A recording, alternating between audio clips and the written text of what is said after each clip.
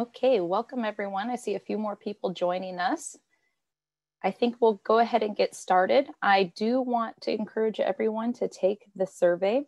You can get to that survey by taking a picture of this QR code, or there'll be a link at the top of the chat feature. So let's go ahead and get started. Welcome everyone. My name is Chrissy Backman and I'm the Energy Field Coordinator for Cool Davis. We have a great crowd and a great presentation tonight, so let's get started. Here's an outline. First, I will go over the role that battery technology and specifically residential battery technology plays in our community. Our second feature is going to be a deeper dive into battery technology by Mohammad Bozchalui, who works for Enphase Energy, one of the leaders in residential battery technologies. Next, we will view 3 homeowner videos. 3 households shared their video tours of their systems and gave us insight into having the systems installed. Then finally, the last 20 minutes of our presentation will be the Q&A session, where you will have the opportunity to ask Mohammad, the homeowners, or our industry experts, which include our local solar contractors, any questions that you might have. So here's the ground rules. Please use the chat if the sound is not working or the presentation is not sharing right. One of our Cool Davis staff will help you out. Today, we're joined by Leslie Crenna, Chris Granger, and Aaron Reddy. And again, I'm Chrissy Backman, and I'll be your host for this evening.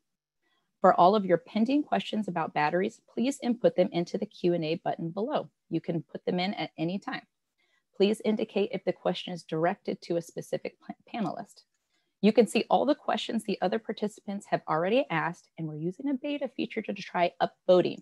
So if you see a question that you also want to answer, go ahead and try the upvote feature, and that will make sure that the questions that have the most interest will answer first. We hope to get to all of your questions, but if you miss anything, this webinar is being recorded, and I'll be following up with an email to all attendees with a link to this presentation. We will also post on our YouTube channel, Live Cool Davis, so make sure you check it out, hit that like button and subscribe. Now I know you have intriguing viewing competition tonight. We know there's little other things people are trying to watch, but we are very happy that you've decided to join us tonight. Trust me, our evening will be much more civil and informative, so please stay tuned.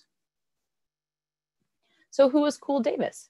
We are an active network of residents, community organizations, businesses, and community institutions. We are committed to implementing the City of Davis's Climate Action and Adaptation Plan. We partnered with the city in 2010, and we just recently celebrated our 10th anniversary.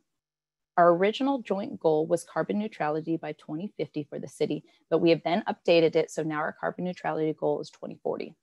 In more general terms, we're here to help our community adapt to a changing climate and to improve the quality of life for all. One of our campaign goals, mutually set with the city back in 2016, was to try to double the number of residential rooftop solar systems in Davis by the end of 2020. That's this year.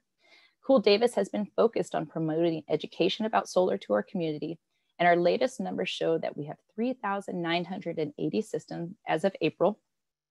So we're 88% of the way. So we are still actively encouraging people. Now is the time to get solar, and if you have not already. So how do we do that? How are we encouraging people? Well, we want to make it fun. We love all things solar. We provide outreach to our community to provide education, planning guides, and to be a trusted third party. We used to do most of our outreach in person, doing solar home tours, visiting the farmers market, or other community events, but 2020 has motivated us to pivot to provide more content online. So here we are virtually. We have an educational role in our cutting edge community. It's our responsibility to help answer questions about emerging tech and to help people in the decision-making process without the pressure of sales. We walk the walk and we talk the talk and we share our experiences. Please see our solar resources page at cooldavis.org/solar to see our solar FAQs, solar stories, and our solar planning guides, and share them with your friends and neighbors that are still maybe on the fence. Making decisions like solar and home energy efficiency upgrades may not be the coolest or sexiest life decision, but we want to change that perception. It's valued, it's important, and it's a great return on investment. Recognizing our neighbors who've taken these actions and making visible their decision to go solar with buttons like you see on the screen above, or putting up a yard sign, and featuring them on our social media is the best way to influence more people to go solar. We want our community to go solar to keep us with our renewable energy goal, but even more, it's fostering a sustainable and resilient community. Today, keeping the lights on at home takes new importance because we work, school, and entertain almost exclusively from our homes. So how do batteries make our community sustainable and resilient? Well, when our community loses power, we're vulnerable. Power outages due to storms or other grid outages are disturbances that our community can better manage if there's backup power. Many people don't realize that solar is not going to provide your home power in the outage unless you have a battery. And while historically our community has had occasional outages, public safety power shutoffs and fires have left some without power for days. This is unfortunately happening more frequently, and so many in our community are looking to have these backup power options. Last year, Cool Davis noticed an increase in advertisements for gas generators, and I'm sure you've seen them too. They're integrated, slick systems marketed as the easiest, cheapest, and best way to prepare for these outages. And we brought this observation to our solar task force. Our Cool Davis Solar Task Force is a diverse group that keeps a finger on the pulse of solar in our community. We're made of representatives from the City of Davis, Valley Clean Energy, which is our local electricity provider, local solar contractors, and the Cool Davis staff. This group with the Cool Davis network makes up what I like to call the boots on the ground. And we decided that it was our role to make our community aware that batteries are also an option for power outage, as well as having some really cool added benefits.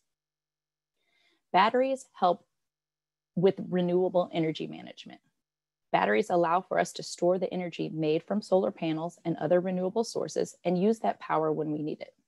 It's better and more sustainable backup option when compared to gas generators. Over the last few months, Cool Davis has had many inquiries about battery backups, and our local contractors at our solar task force have seen battery inquiries skyrocket due to this resiliency concern. We don't want to see a short-sighted solution where most people default to gas-powered generators. They pollute and only add to our poor air quality situation. But batteries also have the added benefit of saving you money. Not only will batteries provide backup power during an outage, but we'll also be able to lower your bills on the daily. So let's see how they can help us reach our carbon neutrality goal and save you money. Battery storage are key to managing our renewable energy and to lower our greenhouse gas emissions by supporting renewable energy production. During this day, solar is providing a significant portion of our energy profile in this state. But when the sun starts to set in the summer and the solar production starts to wane, starting about 4 p.m., this coincides with an increase in demand. Everyone's getting home, AC is cranking, dinner is prepping, and solar can't keep up. This time of day forces the utility companies to rely on non-renewable energy sources.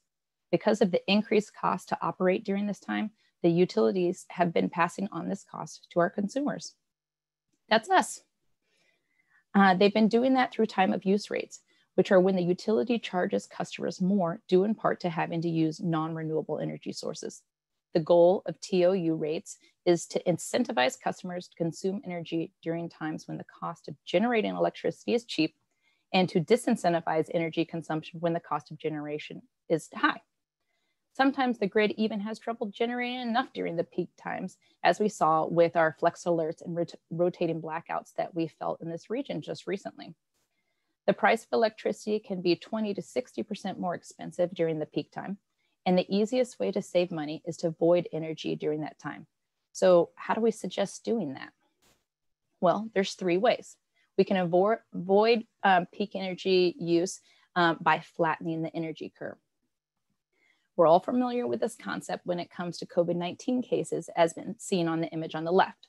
The goal is to spread out the caseload so the cases can be managed by the healthcare system. Similarly, we need to flatten the energy curve as seen on the image on the right, as to not overwhelm the renewable energy capacity of the grid altogether.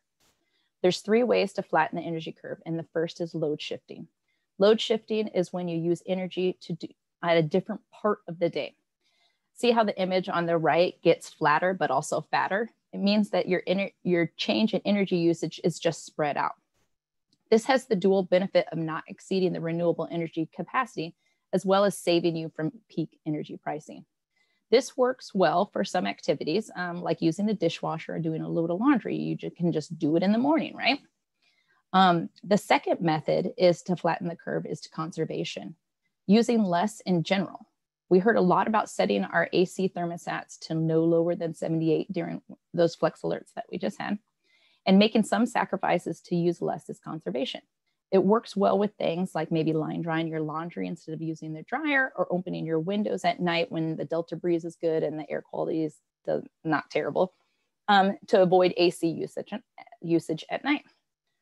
The third way that we can flatten the energy curve is peak shaving. And that's when batteries come into play. Peak shaving is lowering your peak demand by using an energy storage device, a battery, to power your home during peak times. You can continue using electricity, or at least some energy, while not relying on the grid at all. Batteries used in this peak shaving scenario will allow you to continue to use electricity during the peak times, but rather than drawing from the grid, you're drawing from your battery. This GIF and the link to the article is from a recent Cool Davis article we just published about residential batteries. And I heard today that it got published in the Vanguard, so you can go read more details and all the suggestions we give there. One major consideration for batteries is will be designed to serve either your whole house or just part of your house. Partial home backup systems, sometimes called critical loads, can serve lower amperage circuits of your choosing. A benefit is that by limiting the circuits, your battery won't be drained too fast, and you don't have to worry about judicious usage during an outage. Whole home systems still require the homeowner to participate some. So for example, if the power goes out and you're welding or you're using your electric kiln or other big amperage circuits, your battery is going to be drained super quickly. So in that case, a homeowner with a whole home system will need to go around and shut off big appliances to maximize the battery's usefulness. Also, batteries are still expensive. It may be more cost effective to have one battery that can serve, say, like your fridge, your lights, and your plug-in appliances, rather than requiring multiple batteries to serve your entire house. Whether you have a whole or a partial home system, battery systems can be programmed to discharge them when you need. They often have clever apps that allow you to visualize your energy usage, potentially making it a game. You can function your battery one way for daily peak shaving, and then you can have another program to optimize longevity in case of a multiple day outage.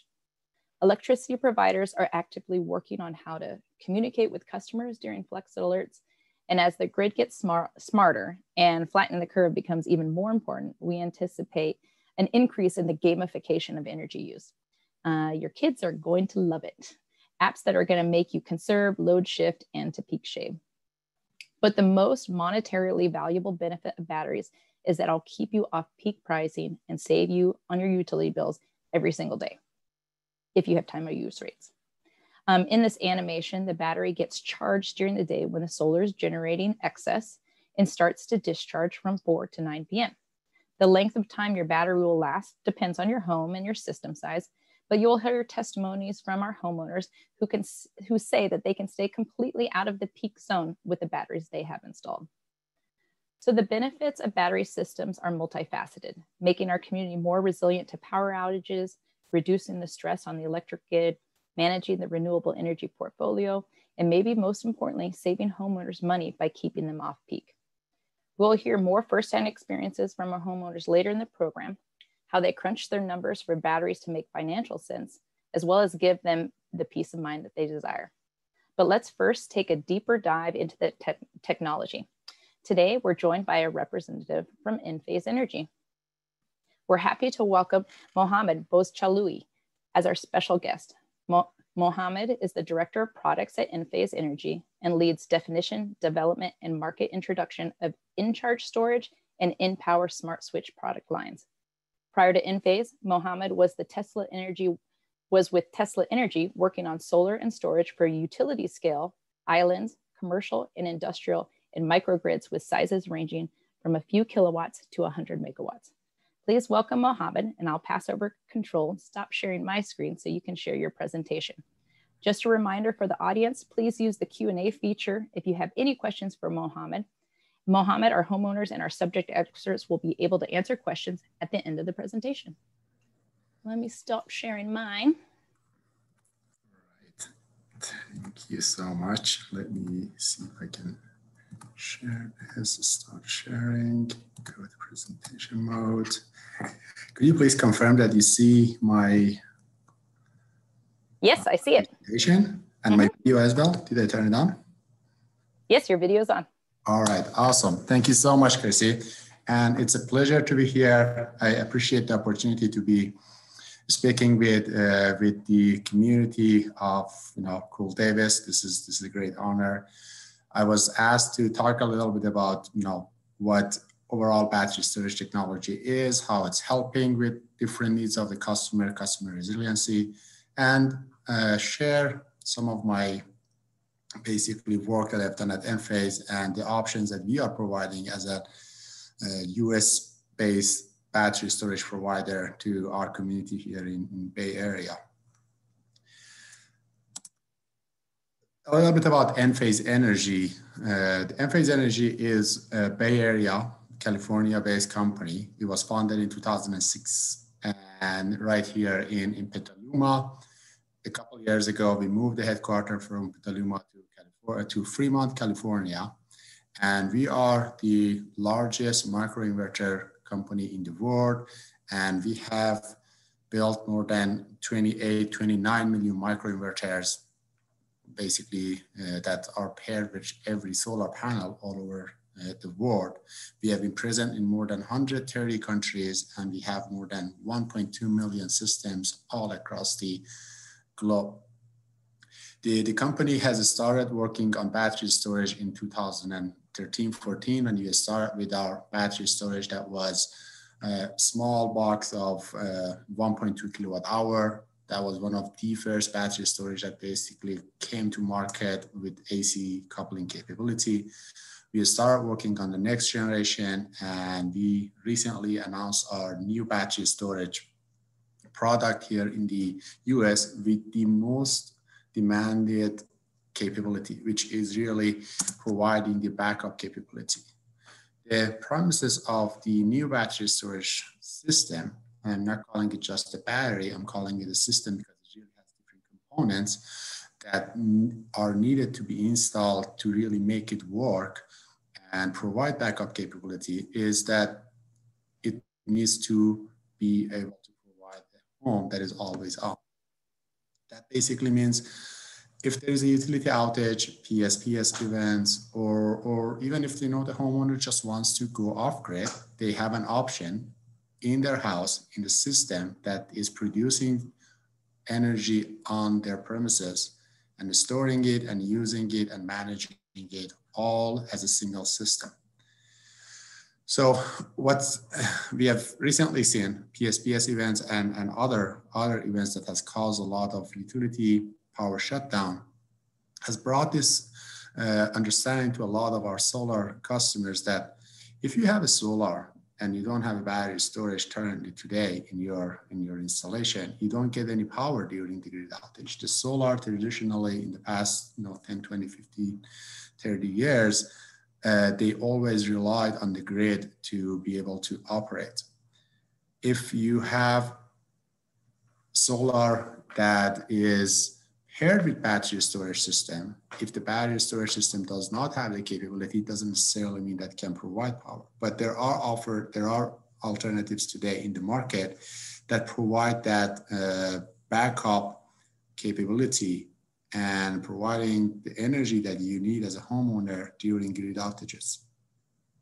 So the entire experience of having a system that is providing backup is designed as a single system is what we have been working on. But really, when you're looking at a system that you want to add as a homeowner to your system, I want to highlight the items that we thought are important, and we designed our battery storage system around that. And those are basically the factors that any battery storage technology in the market should provide to a homeowner.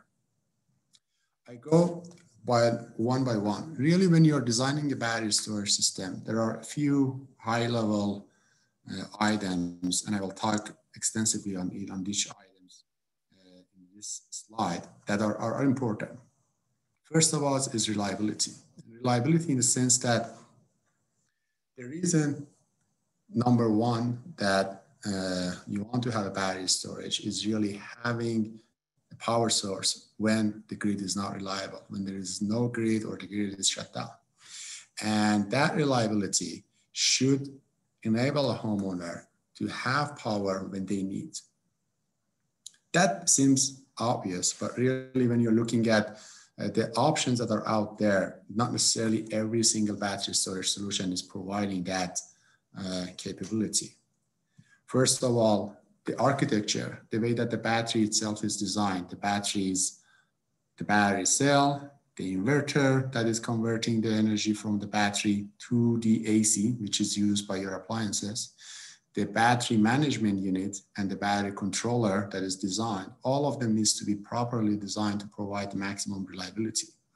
In addition to that is like, regardless of how reliable you design a product, there is a chance of failure. And what is the impact of that particular failure that might happen is very important too. If there is a product in the market that by failure of a single component, the entire system, which is your solar on the roof, your battery storage, your monitoring, and your backup system shuts down, that's not a reliable system. Really, it's important to have some level of resiliency in the solution that you are installing to provide backup by itself as well. So what we have done at Enphase is really we are a modular design and a distributed architecture of our solution such that even if one component fails, even if one battery fails, even if one microinverter fails, still the remaining of the system is able to provide the backup power that is needed. And I will expand on that as well.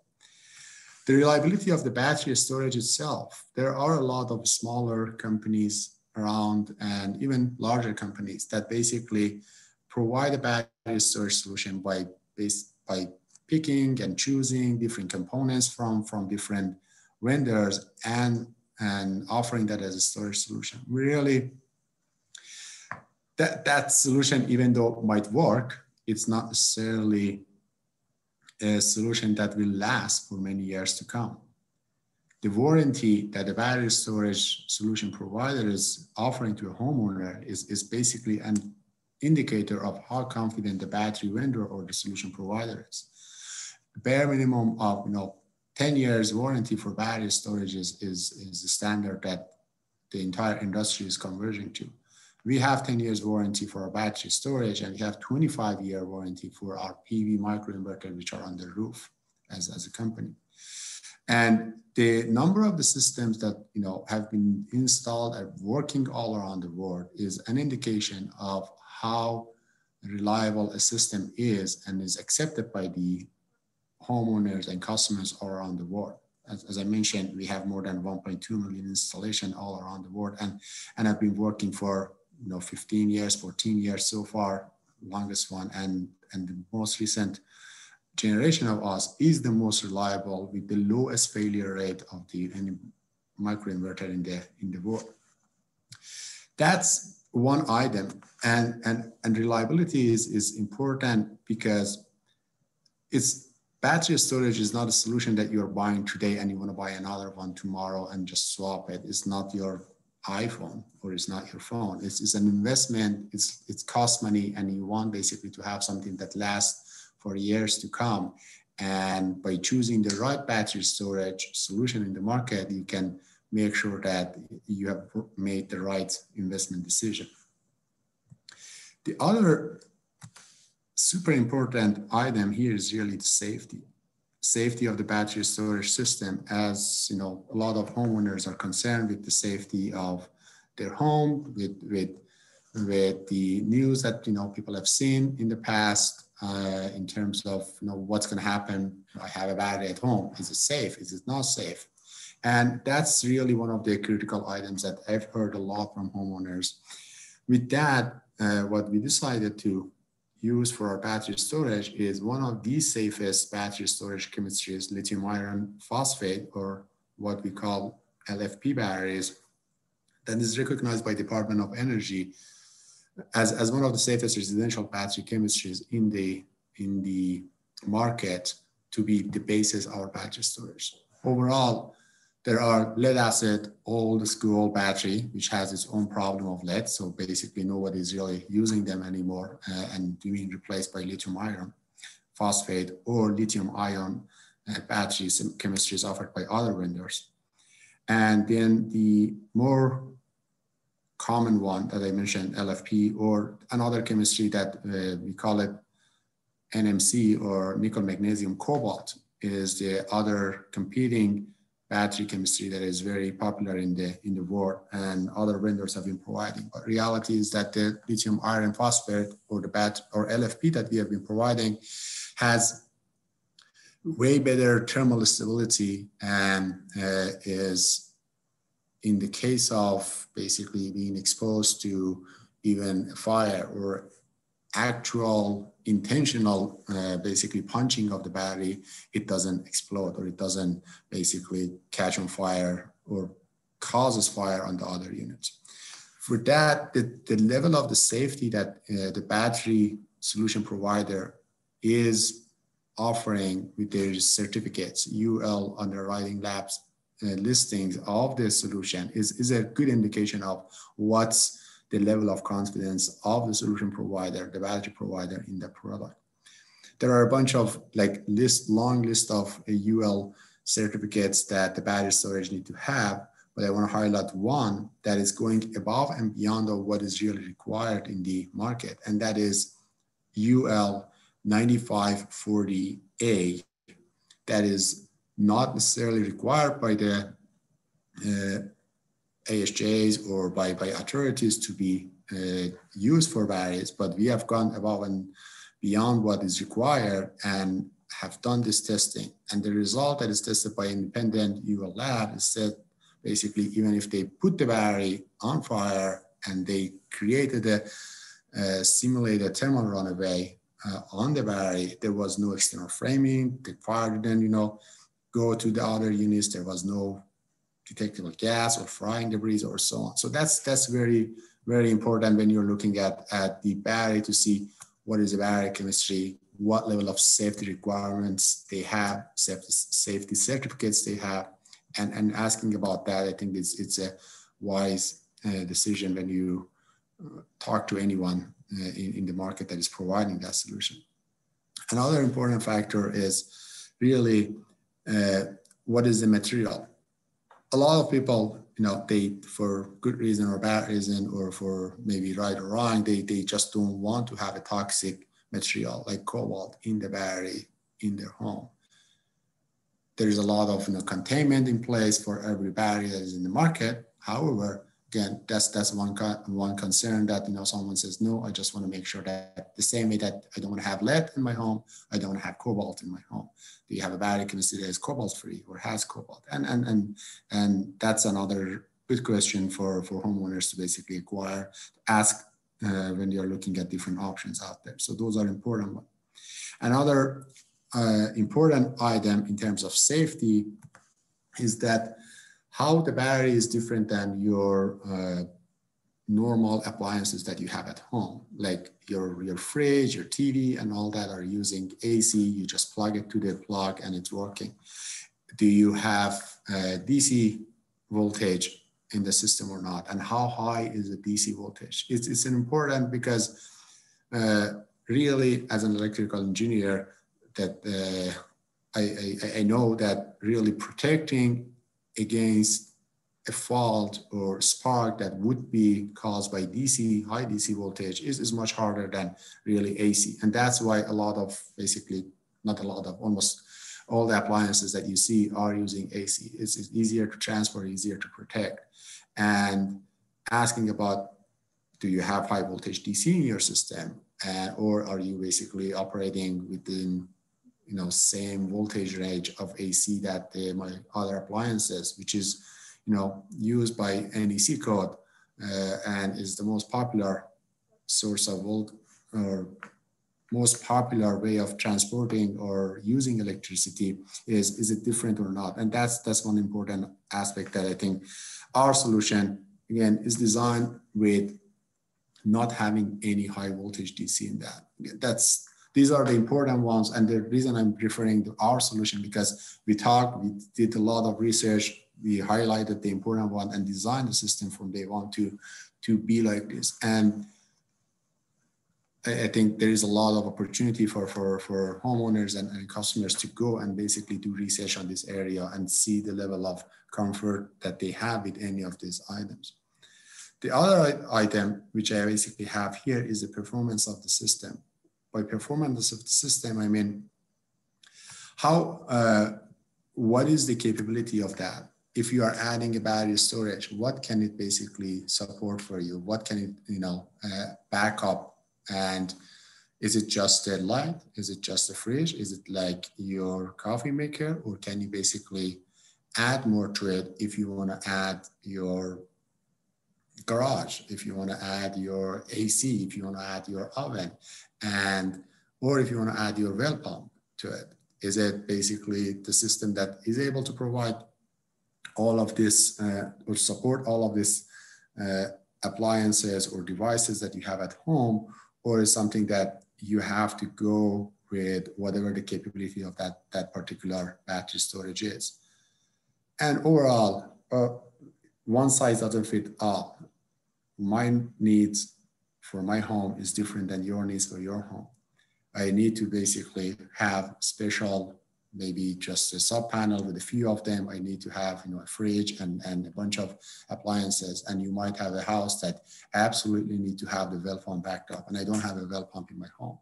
And for that, can I use the battery storage to stack it? Can I expand it? Can I basically tailor it based on my own need? That's important. That's one item. The second is, how much control and visibility do I have over my system? There's a battery storage sitting there and it's supposed to operate when you need it. Is it going to basically operate? Do you have any control and visibility on that? How much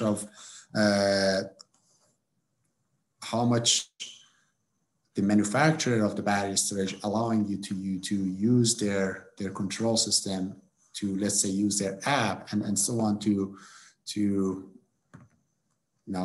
monitor every single battery storage or transfer your system from on-grid to off-grid. Those are the items that actually are super important.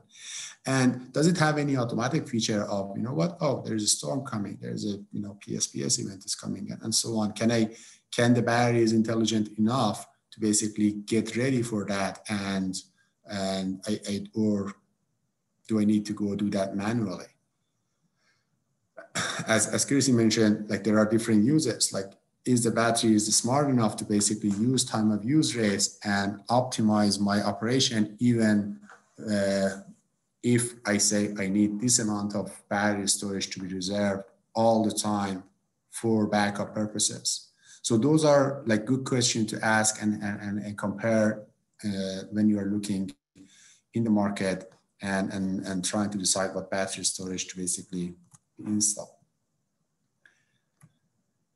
I want to basically talk about a customer experience. That's like, as a homeowner, as a customer, it matters a lot to me. When I basically buy something, then I invest something for next 10 years, I expect to basically have a very high and superb customer experience.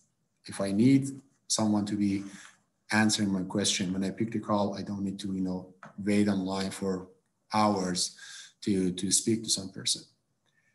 That's one level of that. The second is, if something fails, how fast we can basically get a hold of a device that can be installed and replaced and RMA. Who's providing the warranty for that? Is it the warranty of the entire thing from one company, or do I need to go and talk to multiple companies to figure out, who's offering it? Imagine the battery storage solution has multiple components, from the battery, the switch, and the solar and all that. And if you are going to basically figure out which part is faulty and which person or which company you want to go talk to, that's going to be very, very frustrating experience. Having all of that provided with a single company, it definitely reduces all of the headache of dealing with warranty and service. And the last item, which is the technical performance, is like, okay, I have a backup. It matters a lot for a lot of people and it doesn't matter for some. It's like, when I have a utility grid outage, do I have an outage in my system, or the transition between the between on-grid to off-grid to my system is seamless? By seamless, I mean, do I see a flicker? Do I reset? Do I see my internet router is reset? Do I see my clock on my oven or microwave is reset? Or no, it's like fully seamless and you don't even notice that's happened. So that's another important one, that it matters for a lot of homeowners, that I don't even want to have that inconvenience of going and resetting my clock, my microwave clock, or my internet router, that every time that there's a utility outage, I have to wait for a few minutes to come back online. That seamless transition is not an essential for a lot of people, but is absolutely needed as a world-class customer experience for a lot of homeowners. And the last one, as I mentioned, is buying a battery storage and PV is a really long-term investment. In long-term investment, it's 10 years or beyond for your PV, up to 25 years. Who are you working with, and is it company that you are going to your battery storage, committed to work in this area and provide improved performance over the years? Can they even upgrade their performance using internet over the air at all or not? Can they introduce new features?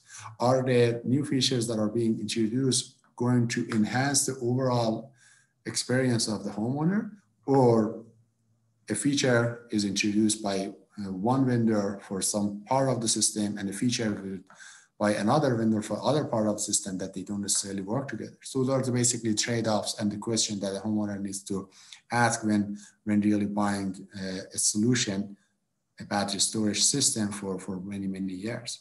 So integrating all of these components together and making it work is something that is not as trivial if you have a solution that is not all provided by the same company. And that was another, very important deciding factor for us to make sure the entire ecosystem of battery storage and home energy management, the way we call it, is provided by us, designing it, manufacturing it, servicing it, doing a comprehensive test of every single, device and functionality on a full system, and by adding features to it. And the capability of, integrating new resources.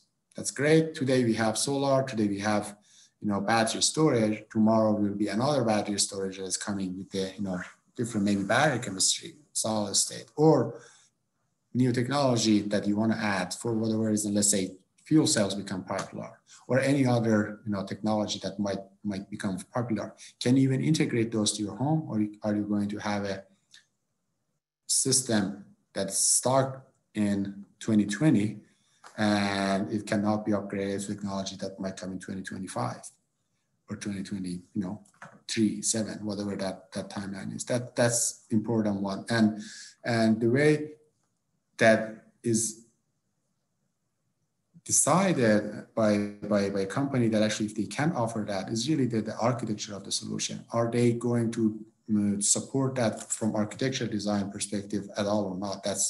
That's the decision to be basically made. With that, I basically want to quickly go through what we have here as our ensemble energy management technology. What we call it is really technology that enables full control of your entire energy system at home at your choice, and provides an always-on experience. When there is a grid down or outage, you basically have your own power, and then there is a grid still, you can save money by optimizing the operation of the battery storage. What you see here in this image is from left to right is the Empower Smart Switch, which is acting as a device that can connect or disconnect your home from the utility grid. That is very important because you cannot really operate your own grid and be connected to the utility grid if there is a grid outage. And that's really because of the safety. The utility thinks that the power lines that they have is not energized. And if you have an energized system by the battery in your home, there is a chance that basically you will transfer the power to the utility, and that causes safety. So there has to be a device that disconnects your home from the grid so that your home can form its own small microgrid and provide power and backup power to your appliances. In the middle, what we have is Encharge 10, which is our battery storage system. It's a 10 kilowatt hour battery storage system. And on the right of that is a smaller version of the battery, which is Encharge 3, is 1/3 of the capacity of Encharge 10 with 3.36 kilowatt hour battery capacity. On the far right is our IQ combiner, which basically is acting as our gateway, communication gateway, to communicate all of the information to the cloud and enable monitoring and control, plus combining all the PV system that is on the roof into one circuit and connecting it to your home. The way it looks on a home is that on the roof, basically you have the PVs and IQ microinverters or M-series microinverters that we have. They basically are connected to your AC system. Encharge battery storage in the garage or outside, whatever is the best location based on your specific site. And then outside is the Empower Smart Switch and IQ Combiner box. So those are the items that basically is going to be installed on your home. If you have 2 Encharge, basically you add another one here, 3 or 4, depending on your site and depending on your needs. And all of this system are monitored using our Enlighten mobile app on your Android or iOS device, and shows all the information of every single panel on the roof, every single battery in your home, every single inverter inside the battery. So you will have full visibility of what's happening in your system. And you have full control on that. You want to go off grid or you want to stay on grid, you can just easily toggle that in the app and say, okay, I want to go off grid. Or in a couple months say, Amazon, take me off grid. And basically you will be going off grid with just as easy as asking your Alexa, not Amazon actually, Alexa, take me off grid. And so on. The other one, the feature that is enabled here is what we call the Storm Guard. That is really preparing your system for a potential shutdown of the utility within next 24 to 48 hours. All the power is in the palm of your hand, and you can have full control over your system. It matters a lot to me as a user to have that visibility and control. And I think that's a absolute right of a homeowner when they have spent so much money on the system to be able to get that level of control. What's inside Encharge battery you see here is a 3.4 kilowatt hour. This is one of the small ones that you see here, and the 10.1 kilowatt hour. Each of them, they have microinverters. So under the hood, my apologies, under the hood, basically it looks like this. So this is an Encharge 10 with the cover off. So you have 3 base units, and each of them have their own 4 microinverters. So under one of those Encharge 10 covers, you have 12 microinverters and 3 individual battery storage systems. So that means that if one of these battery storage system fails, you still have the 2 other base units, which are independent, providing backup power. If one of these inverters inside the battery fails, you still have 11 other ones that are basically providing that power capability. Imagine to really get to 0 power, you need to have either all the 12 microinverters fail or all the 3 base units fail. So that's where I'm talking about the reliability, and that's where I'm talking about having a solution that by design is more reliable compared to one big piece of battery with one big piece of inverter, that if the inverter fails, the entire battery fails, an entire solar system fails, and then you don't have any backup capability in your home. The batteries are AC coupled, and they don't have any high voltage DC. All of the voltage, DC voltage we have is less than 80 volt DC, which is, is the voltage that actually right now is considered as safe for even rapid shutdown of the PV systems. It supports backup. It's LFP chemistry. I talked about the chemistry. Is the safer chemistry for residential, and it's so safe that really you don't need to have a fan or pump for actively cooling it. So it's a passive cooling. It just has a natural convention for cooling system, and still operates properly indoor and outdoor. If you want to install inside the house or outside, it comes with 10 years of warranty or 4,000 cycle. And at the end of the 10 years or 4,000 cycle, full cycle, you will still have 70% of the capacity available. Let's say if you buy one and charge 10, after 10 years, your system is warranted to have still 70% of that 7 kilowatt hour available to operate. And I talked about this modularity and expandability. If you want add just 110, 10 and 3, 210, 310, or whatever that number is to meet the needs of your specific home and your specific requirement. I think that's the future. Empower Smart Switch, I quickly go through it. The main functionality of that is really just isolate from the grid or connect to the grid. It can go up to 200 amps. So if you have 100 amp service, 150 amp service, or 200 amp service, you can use the same device for that.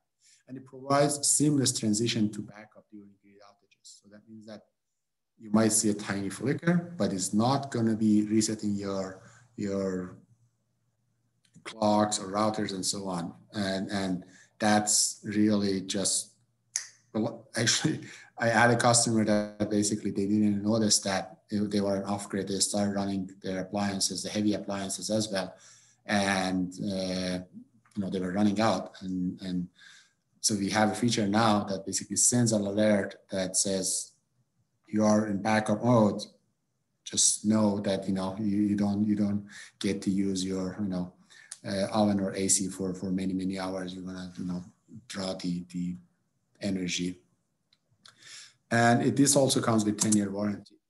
In terms of whole home backup, depending on how you want to basically set your system, the equipment that I showed in the previous one can be used to simply back up your entire system. From right to left, this is your utility, this is your meter, this is the Empower Smart Switch with some wiring inside it, just ignore it for now. And this is your entire panels. This is the load panel that you have in your home. And Empower is sitting between the main panel and the utility grid. Then the battery storage, how many of the battery storage that you have, you basically connect them and bring them inside Empower Smart Switch. We have a feature to basically even connect the generators in this system. The firmware for that is scheduled to be released later this year or early next year. I think it's later this year. And with that, all of these devices wired, and we have wireless communication between all of the components, between the Encharge, Combiner, Smart, Empower Smart Switch. They talk over Wi-Fi or cellular to the cloud, and you can monitor using your phone. What happens during a grid outage is that utility is dark, the Empower Smart Switch disconnects the house from the grid, and now you are safe to operate as your own small microgrid in your home and provide backup. And basically the part that is not grayed out is the part that you will have your entire backup system. This is a case that you want to have your AC, your oven, your entire house backed up. The other solution is that, no, you just want to put a small selection of load that you have, just your kitchen or special kind of load that you might have, the internet router and so on. In this scenario, the utility comes, this is the utility side coming from right to left, and the main panel goes, is what you have, you keep it as is, but then you, or the installer basically selects some of the circuits that the homeowner wants to back up to a small sub panel backup, which is under the Empower Smart Switch. Under the Empower Smart Switch, you will have 2, 4, 6, 8, or whatever the number of circuit that is, connected to backup. And how it works is utility goes off, you disconnect, you don't have backup for your main load, but still you will have backup for the part that you have collected. This is a sample of a partial home backup, 1 Charge 10 Empower Smart Grid combiner box that was installed in Bay Area. And the other one is a whole home backup. You see the number of batteries is 2 Charge 10, 2 Charge 3, and it's for the entire home, and it backs up a large 5-ton AC as well. So that I think wraps up here my section. I conclude that and open it up for Q&A. I believe I'm over my time. Thank you, Mohammed. That was very, very informative. Yeah, that is amazing. They were able to back up their AC with that system, with that battery system. Absolutely. Nice. With that 8 and as large 5-ton AC, you can basically back up. This is in Florida, larger homes, and there it's hot. So they definitely want to have their AC system backed up. Nice. Okay, great. Well, we're gonna, if anyone has questions for Mohammed, I would like you to encourage you to enter it into the Q&A session. We're gonna go next to our homeowner show and tell. So this is what Cool Davis loves to do. It's in person, but we have, of course, transitioned it to virtual. From a Cool Davis experience, one of the most powerful motivators is sharing stories. Neighbors talking about their experiences, the good, the bad, and the ugly. And as part of the National Solar Week, we sought out stories from our community on their solar, electric vehicles, and their battery systems. And if you have time, please check out all our solar tours. It's called Davis Driving on Sunshine. And you can see our stories at cooldavis.org/solar. We had help from Alex Silva from Davis Media Access, who helped film and edits most of our interviews. And today we've highlighted 3 of these stories that have battery systems installed in their homes. Let's take a few minutes to watch each of these videos. The homeowners have all been gracious enough to join us in the webinar today as panelists. And so you'll have the opportunity to ask them questions about their experience and their systems. So please use the Q&A feature to ask and to upvote questions. So let's get started. Okay, so first up is Bruce Rosler. He lives in Davis and recently got solar and a battery system. He's a retired Coast Guard pilot and sort of a current United 777 first officer, according to him. He says he has always cared about solar, but with the military lifestyle and moving every 3 years, he's never been settled enough to invest in solar. He's lived in Davis for 5 years now and has made many energy improvements on his home. Solar was the obvious next step, and he stumbled upon the battery option.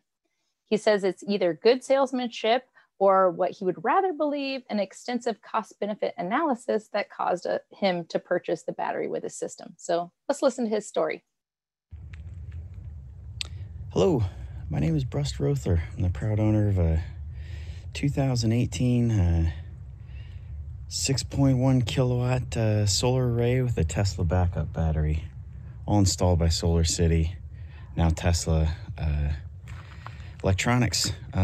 Really happy with it. It's got the Solar Edge 5 kilowatt inverter. And then our battery. I guess what we want to talk to it today about is our battery. I got talked into it a little bit originally, but the longer we've had it, which is about 2 years now, the happier I am with it. It's I think it's about 14 kilowatt capacity. I don't know. It works. What's great about it is it's pretty seamless integration into our solar system. And unless I want to nerd out on it, I don't ever have to think about it. What we use it for primarily is a time of use energy backup, I guess I would say. So as you may know, that PG&E charges energy by time of use. There's peak, off-peak, and semi-peak, I guess. Well, off-peak is about 22 cents per hour, and peak is about 42 cents per hour. And we use this battery primarily to power the home during the peak during the peak electricity cost window. And I think that's from about 4 to 8 in the evening every day. And that works.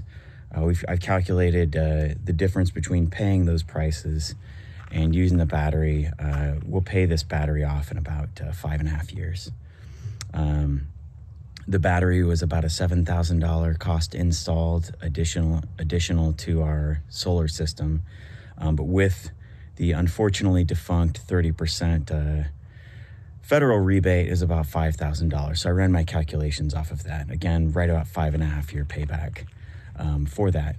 Our solar system, again, is a 6.1 kilowatt system up on the roof, as they are. And I think we'll have about a 14-year payback on that, just cost-wise. Why did I get it? I got it because I think it's neat technology. Not only, as an engineer, I'll do the money calculations, but I know that it's better for the world. And a lot of the summertime, we can actually be off-grid the entire summer. From about April to October, we're running net zero energy, and we're actually shipping a lot of power back to the grid.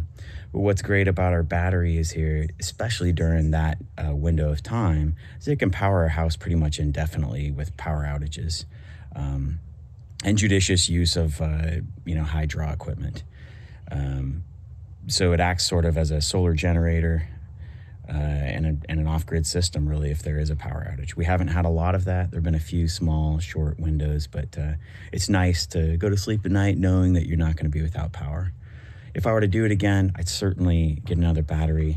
I just wish we had more roof space, because I would definitely put more solar on, and I would consider even using 2 batteries. I do believe in this. I think it's the wave of the future, is to decentralize our power generation points, and so we don't have to worry so much about the potential for long-term power outages or even rolling blackouts during times of extreme heat or any other times.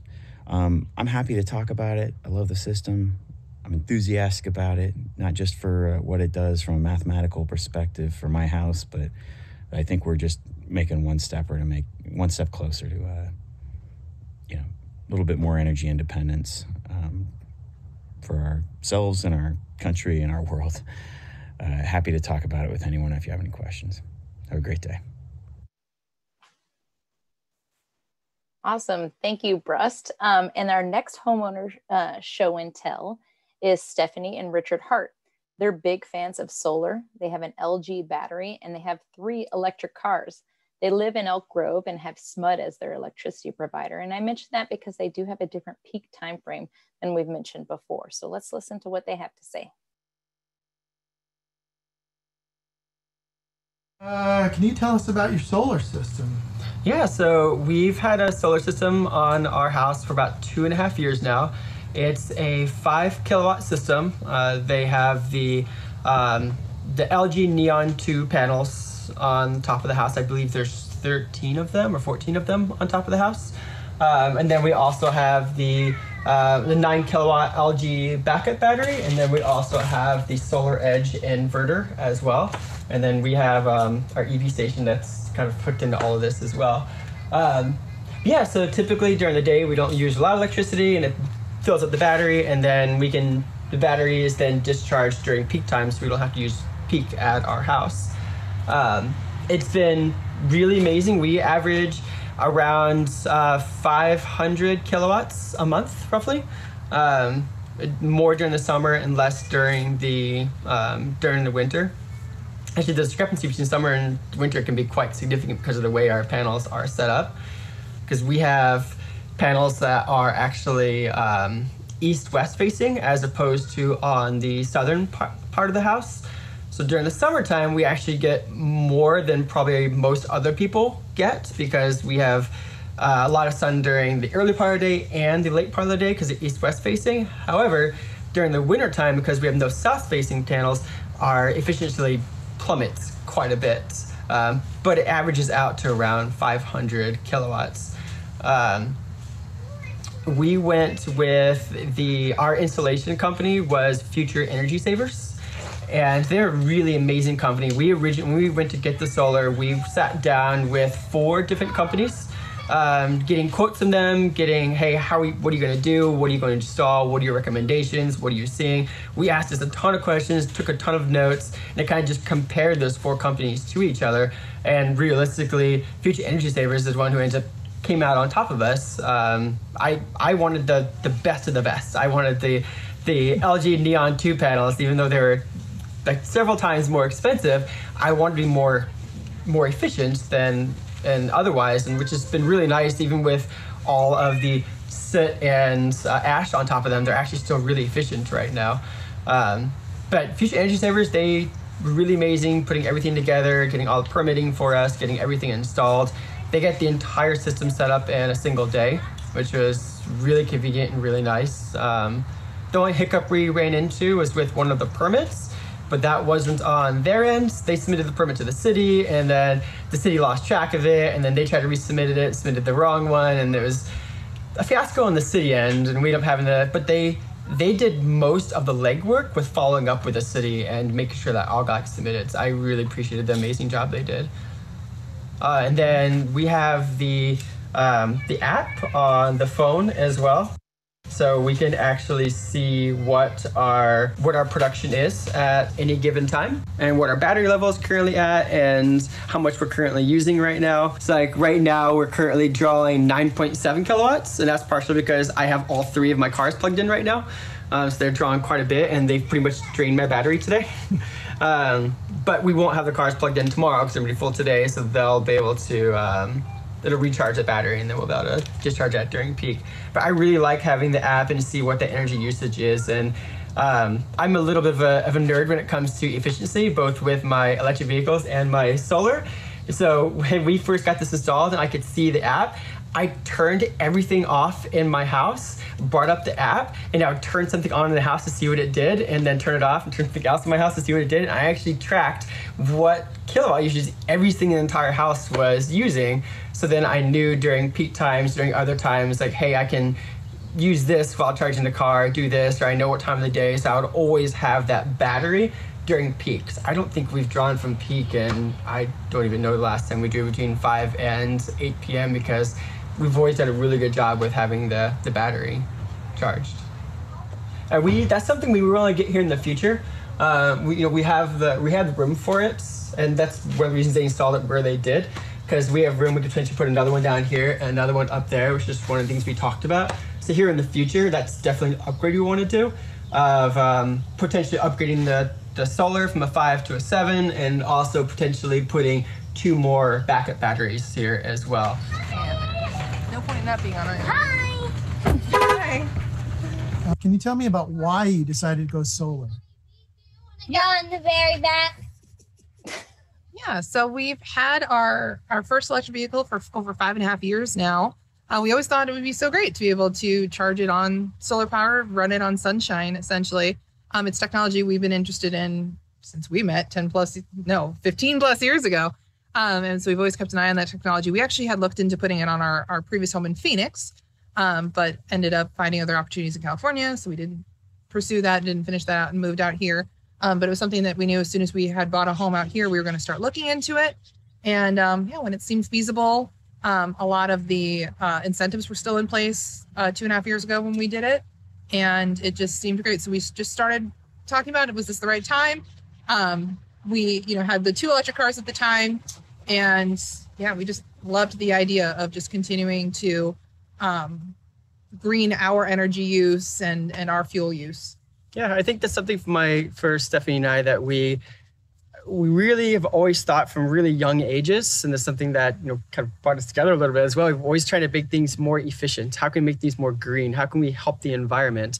And solar has really been on the front of our mind for a while. And the idea of driving on sunshine, plugging our cars in, is just an amazing thought. And once we got it on the house, it was great. I would highly recommend it for anyone going into solar. And it's also nice for like peak times, like here in California, we had the 5 to 8 peak times. Having solar that's still producing or still filling the battery and pulling from that. So it's not just the environmental impacts, but some of the monetary impacts as well for not pulling those peak times. Yeah, definitely.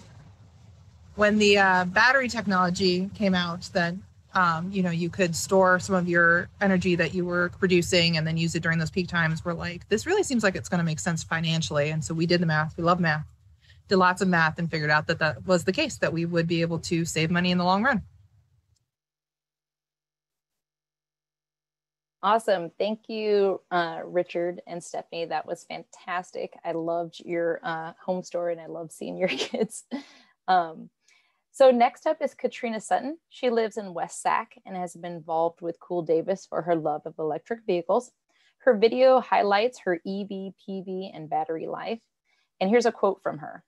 "I love my battery and solar system. I feel so great looking at my solar panels and knowing they're happily producing power for me and the grid overall.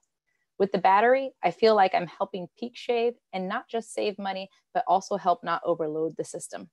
I grew up with a solar and battery grid integrated system on my childhood home in the late 90s, and I've always wanted to install my own system on my home as soon as I could. I currently work at CalSTART as the bus team to help transit agencies prepare for 100% electric bus deployment." Let's see about her system.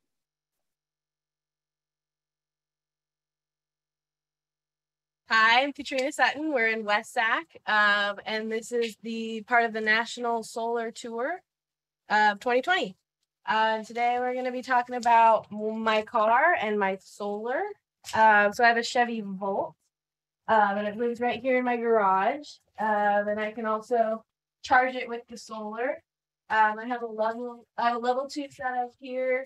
Garage is a mess, but I have a NEMA 1450 outlet that the solar guys installed when I got the system set up, and I just have my little plug here, and it plugs into my charger, or into the charging station, and then it just snakes right into the car.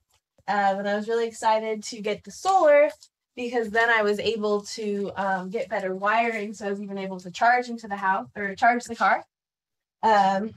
And with the solar, I got I got an Enphase battery. So I do have a battery that can help with peak shaving. So it doesn't take me off the grid, but it does help during the peak times between 4 and 9 for PG&E. So I can offset my power usage a little bit, so it can reduce my bill. And it just makes me feel better that I'm using the solar that's literally on my roof. Of course, with the solar, you also have the other equipment with it. I guess this is the part of the inverter infrastructure. And then I also got a sub panel as well. I think that one is. So I can get more electricity out here for the car for safety reasons. This is the app that I put on my phone to look at my battery and my system in general. And so you can see that right now I'm producing 1.3 kilowatts. And today I had a peak of up to 1.4. So not that much considering it's about a 3 kilowatt system, but it'd be like that. It's just like that with the weather. And I guess it's a weak view of the ratio between what I'm putting out into and then what I'm taking in. And so it's just kind of a visual representation. Does this mean generally that you're putting into the system? Yeah. So generally this is showing that I put into the system. I think that was it. There's 10 panels on the roof. I had a really great time. I'm really excited that I have solar, and I'm really glad I have the car. And together, it's just really great. Did you buy this car new or used? So this is a used 2011. It's number 176. So it's very old for electric vehicles. I got it used from my dad, so it is used, but it's been in the family since we first got it. It has 133,000 miles on it. Most of those are electric, but the engine definitely comes in handy when I want to go visit my grandparents in Fresno or, go wherever else I need to go. The majority of the time it is on electricity. So that's why I like it. I like having the battery, and it's a great time. It's a fun ride. Nice sound system, so I'm blasting music on my drive down. I like having the electric vehicle because it's a really fun drive. It has saved me a lot of money, but also I just feel really good driving it. Okay, so that was all of our homeowners show and tell. Thank you so much to all the homeowners. Next is going to be our Q&A session. You should see the Q&A button down below. And so you can please write your questions if you have any, and you can address them to specific panelists or to a specific homeowner. You'll be able to see the questions that other people have already asked. So please upvote if you see one that you like.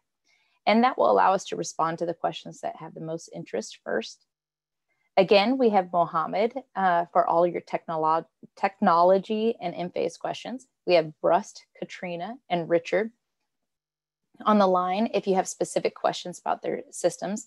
And additionally, if you have questions about installation, how long it takes to install, the timeline, permitting, or sizing, we have 3 members of our solar task force, and that are our local contractors. We have great appreciation for their voluntary participation in our solar task force. These 3 contractors carry a breadth of knowledge and experience and have helped Cool Davis focus our solar outreach in a most effective manner. The Solar Task Force contractor team includes Aaron Nitzkin from Citadel Roofing and Solar, John Gemma from Aztec Solar, and John Walter from Repower Solar. Thank you all for joining us. I'm going to ask the panelists to please share their videos and go ahead and unmute yourself so we can make sure everybody can be seen and heard. And again, here's the list of panelists. So if you have any questions for anyone specific, and then I will go ahead and stop sharing so we can all look at each other.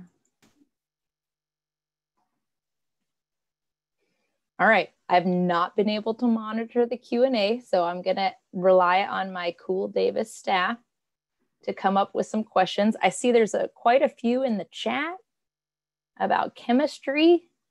I see a few about what in the world are the incentives and rebates. So I see quite a few about cost, purchase, installation, and maintenance. Leslie, do you want to take what question you might think we should take a stab at first? Sure. So there was a question about tax credits in the question and answer, and I think that if there are more questions, but I think I answered that one very succinctly there. Lawrence had some tech questions that I think got answered for Lawrence. Leslie, on the available incentives, I wanted to add to what you wrote down as ITC is additional incentives that are available in California, solar generation, SGIP, self-generation incentive program that is available for battery storage system.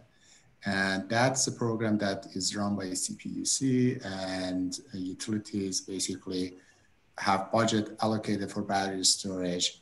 There are multiple levels for that. There is a program that is just SGIP, small residential. There is another one which is equity and equity resiliency, and they basically have some requirements in either being in the fire zone or having PSPS event and some income requirements. So those are the items that I think there's a lot of good information on the web by just Googling SGIP. It's too much of information for me to really share here, but I want to actually at least point to the right direction of more information on SGIP would be super helpful as well. Okay, great. So I would like to invite our 3 solar contractors to maybe split our remaining time, maybe about 3 minutes each, to answer Mark's question that is in the Q&A right now, which is basically costs, purchase, installation, maintenance, how long it takes to recover those costs with savings. So John, do you want to start? John Gemma? Sure, thank you, Leslie. So costs can range anywhere from $13,000 to $16,000 installed. It all depends on how the installation is, and that's for one battery. So again, it depends on different technologies of the brands that are out there and how much power that they can offset. But when you're looking at 2 different things here. One is your savings keeping in the battery for yourself. So it's self-consumption, that you can unload the battery during peak hours to be able to lower what you're going to be paying for peak hours, and then the rest would go back to PG&E. Okay, John, sorry, your audio is not fabulous. I'm not sure what the solution is. Okay, is that better? Yes. Okay, sorry about that. The main part of it is something that is not necessarily savings. It's what you're invested in during an outage that you still have the ability to use power. So there's two parts to this. One, when power does go out, which we're seeing power outages more and more every year, the ability to, the whole reason why you're trying to go with energy independence is to have the ability to use it. So right now, if you do solar only and the power goes out in the utility, you're not able to use that solar system due to safety issues.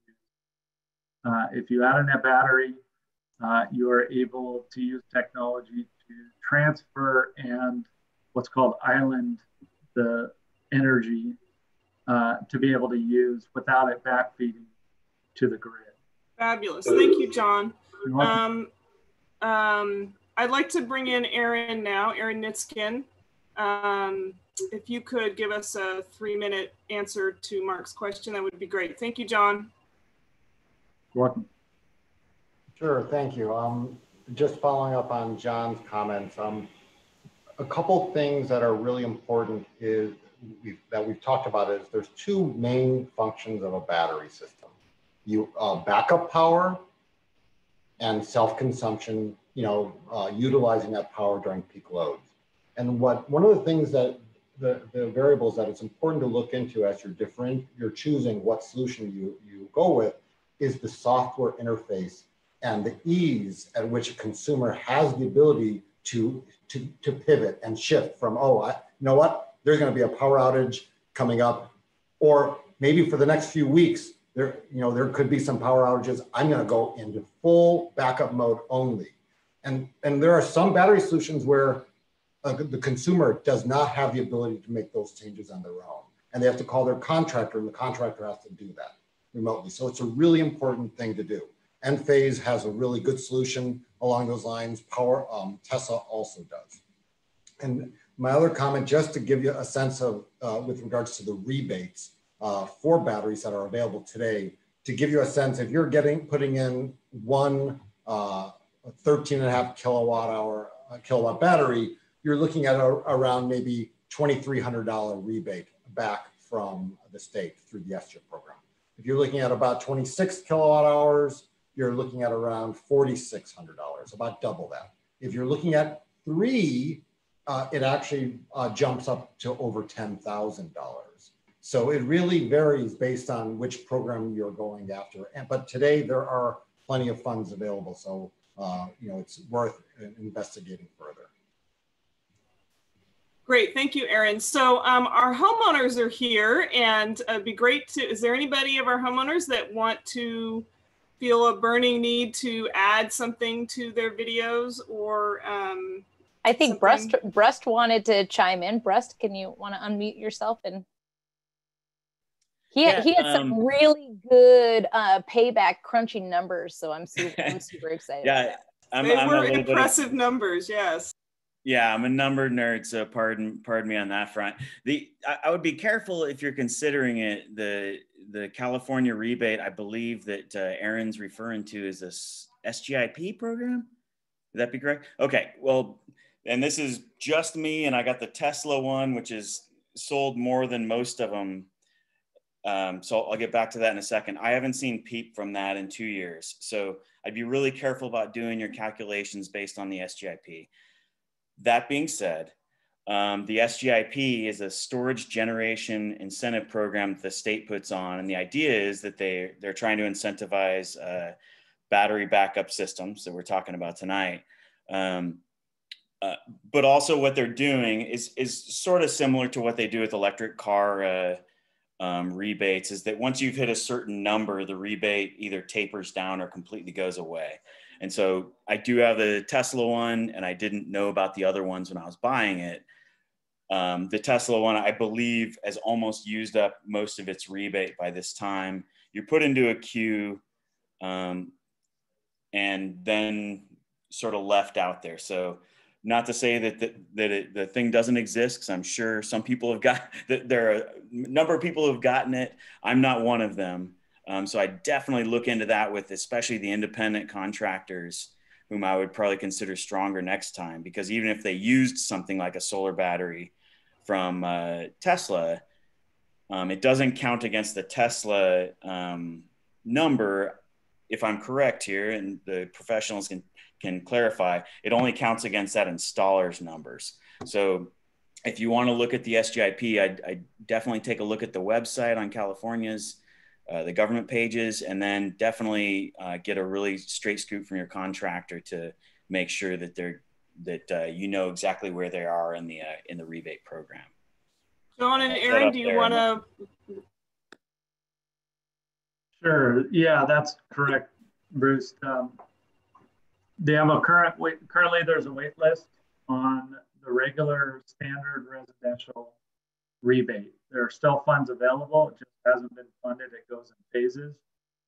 So there's still about, in PG&E, 25 million left in the small residential budget. Currently right now, which is a popular program, the resiliency equity part, where you're in a fire zone if you have medical rate, multiple shutdowns due to required from PG&E shutdowns due to weather. Unfortunately, those funds are oversubscribed, so they're not available right now in PG&E. So the only one left is the small residential budget. There is money in there, and it will be funded at some point. But right now, if you sign up, you'll be put on a wait list, and it's in queue, first come, first served. Great, thanks, John. Okay, anyone else of our panelists or experts that want to speak up? I was just going to say, from what Russ was saying about asking questions from your the person who's installing everything. I mentioned in my video how we went for the 4 different companies and kind of asked them questions like, what are you doing? How are you installing? What products are you using? How are you doing your rebate? Like, if you can, go to more than just one company. Go to multiple companies and compete them against each other if you have to, and say, hey, this company offered me this. Can you do something better? Reason why we went with our company is because we liked the fact that they kind of had everything together, the LG panels and the LG battery together, as opposed to, I think Mohammad kind of brought this up, where some companies will have multiple different kinds of systems, one set of panels, one battery, one inverter, everything separate, which kind of makes it hassle if something fails. Like if I'm an engineer by trade, and if something fails somewhere and you don't know where it fails, you might end up calling all 3 companies to try to figure out what's going on, which is not something you want to have to go through. I think also asking about the products you're using. So I know it got brought up about like charge cycles and things like that. I know with LG, this is something I wish I would have realized initially. They offer the 10-year warranty on it, but they only offer 2,200 charge cycles. And if you do the math for 2,200 charge cycles, that's actually 6 years. So the warranty is not really 10 years. It's actually realistically 6 years if you're filling it every day, which you're likely to do. So the 10 years warranty is kind of I won't say scam, but it's not really a 10-year warranty because you probably are going to fill the battery up every day. I think also ask what the max output is on the battery as well. That's something we didn't realize initially. So like our max output in our battery is 5 kilowatts. We have a big 2-story house. And so when our air conditioning turns on, it's typically drawing like around that 5 kilowatt system. So it would drain our battery. It's not just draining the battery because the battery is limited to 5 kilowatts, but then it's also pulling for the grid at the same time that it's draining the battery.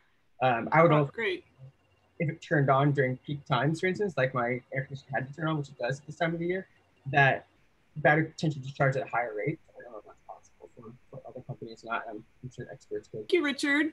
Yes. Looks like you paused a little bit. Thank you, Richard. Okay, last chance. 1 minute. Anybody else of our homeowners or our experts want to speak up? 1 minute. 30 seconds. I just wanted to say, like, it's really awesome, and I really appreciate that. You know, it's not just me who has solar and the car and a battery, like, all together. Like, Richard, you guys have, like, 3 cars. Like, my dude, that's so cool. Like, Stephanie, like, you guys are, like, living the life here, like, goals. And so I just want to say, like, it's really exciting to hear that it's not just me, and that we're hopefully encouraging other people to, you know, figure out that, hey, this works for people. It's not just, you know, random people on a Zoom call. It's your neighbor. It's your, I don't know, your coworker. You know, it's everybody. Like, we can theoretically, like, most people can get to what we're doing, and it's just really heartening, I guess, to hear like everybody's stories. Yeah, we actually sold our last gasoline car over 2 years ago. So we've been all electric for a couple of years now, and we pretty regularly take 3,000 to 5,000 mile road trips with our kids around the country. Ooh, nice. My wife's on one right now. Yeah, yes, Stephanie, chime in. She's in her car. It looks like the X, right? What are you in? This is the Model X, the Tesla Model X. I'm charging right now. You can see I'm charging. Fabulous. All right, Chrissy, back to you. Okay, great. Well, that was fantastic. The storytelling is really what cinches it. Again, back to our, let me just get back to my last slide, which is please, thank you. First of all, thank you for all of our participants. Tomorrow is an EV webinar. It's called Breathe Free with EV. And so please sign up if you want to learn more about electric vehicles. And please take our survey. Again, the link is in our chat. So thank you all, and go have fun recapping.